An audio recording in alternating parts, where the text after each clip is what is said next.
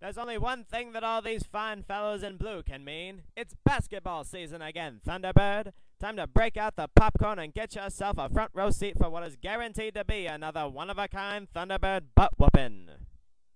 They're certainly excited to get started, so why aren't you? These boys have been training long and hard to get a chance to face any and everything the rest of the state has to offer. The coaches are working their absolute hardest to get the team in tip-top shape.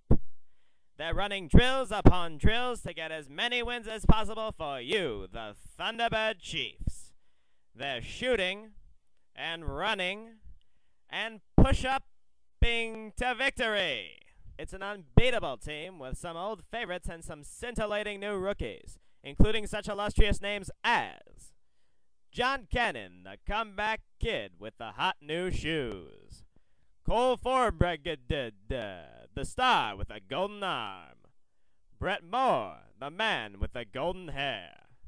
That coach holding the ball with an unknown fascination for a completely unrelated game. With their new shooting drills, the team is making swish after swish after swish after swish. Except where John Cannon is concerned. If they appear tired, it's because they're tired of winning so easily. Tired of being so darn good. They're running in rectangular patterns for you, Thunderbird. For you.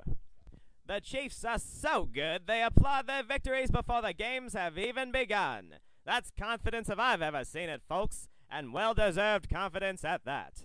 The first game starts Monday, November 22nd against Coconino High School. So come out and watch your boys in blue beat the pants off some of their athletic inferiors. And as the kids say, be there, dirtbag!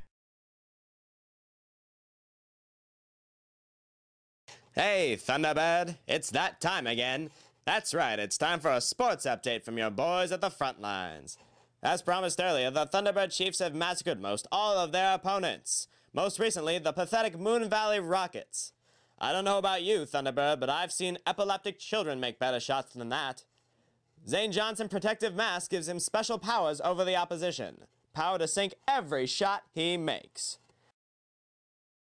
Tremble as Stefano Fortuna and John Cannon heat up those benches with a heroic, fiery passion. As we see here, Thunderbird subscribes to the when all else fails, just slap the guy philosophy of basketball. Cole Forbreged is still really tall and really good at shooting three-pointers. Watch in awe as Trevor McKnight passes the ball with deft precision. Skylar Wersig with moves unmatched by anyone near his height.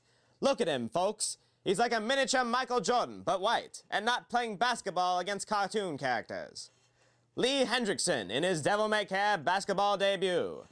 Led by their experienced coach, the Thunderbird Chiefs learn proper sitting around in a circle and listening techniques. Their dedicated fans, the Thunderbird T-Squad, was there to profess their dedication to the team and scream obscenities at their opponents. The score speaks for itself, Thunderbird, and specifically, it speaks that we beat them by 12 whole points.